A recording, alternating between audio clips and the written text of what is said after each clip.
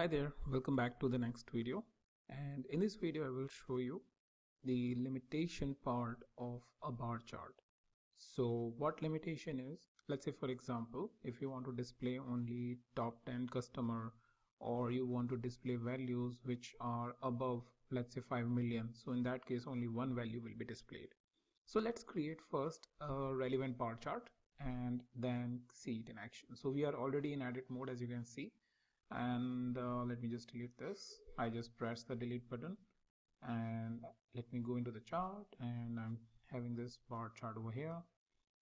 I will add the dimension. So I will add a dimension which will have a lot of value. So for example, product name maybe. So product name, and I will add a measure which is sales or sum of sales over here. So here I have the sum of sales, and over here you can see I have the dimension and I have the measure. So let me open up the dimension, and over here you can see the limitation drop down. Right now the value is no limitation, that's why you are seeing all of the value, right? But if I, let's say, click on this drop down and let's say I want to say fixed number, then you can see the two fields top and bottom is now appearing in front of me. I can say top 10, and even I have the flexibility to specify any expression, but for now I will just press the or enter the top 10. Let's say I want top 15, right? So now the top 15 values are coming, but along with that you can see this bar chart which is coming. It's nothing but the others, that means the total of rest of the other values, and we can uncheck from here that whether we want to show the others or not. So let's uncheck that, and now the values are coming properly. Similarly, top you have the bottom option, so bottom 15 values, so you can clearly see what are those product names in which are actually at the bottom and what are their respective values, right? So you have both top and bottom. After that you have the exact value, so you get couple of options. So with exact value greater than or equal to, let's say I will say for example 200k in this case, so 200,000, so I will get only these values. If I say, let's say 150,000, then I get just one more value. Let's say if I'm entering 100,000, which is in Indian currency 1 lakh rupees, then you will get this value.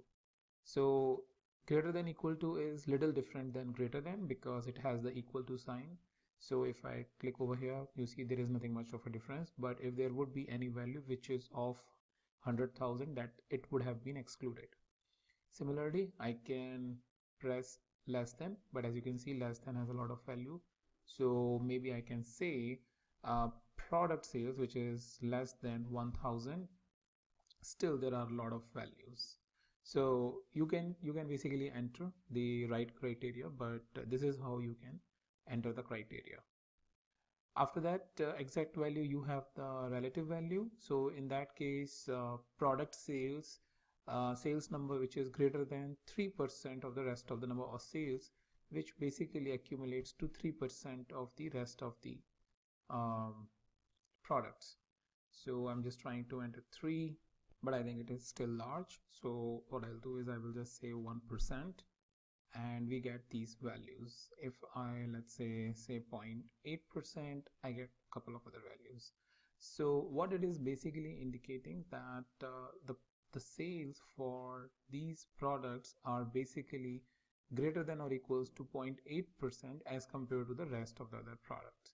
And similarly greater than equal to, you have greater than, less than, and less than equal to.